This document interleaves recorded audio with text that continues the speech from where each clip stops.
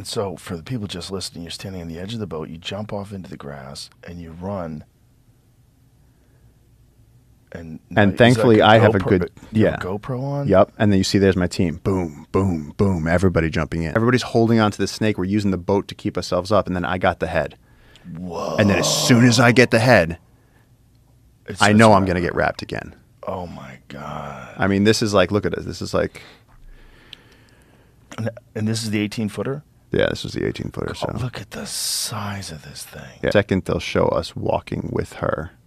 That is so wild. And you get a sense of really how big she is, but that was very scary. And so what is the plan? What do you do with this once you capture it? Do you measure it and then let it go? Yeah, so for this one, here, look, there's a shot. There's a shot coming up where we kind of have her stretched out for a second. But with this one, we put a radio transmitter down her throat, and we were able to track her movements to learn about the home ranges of female anacondas. So she's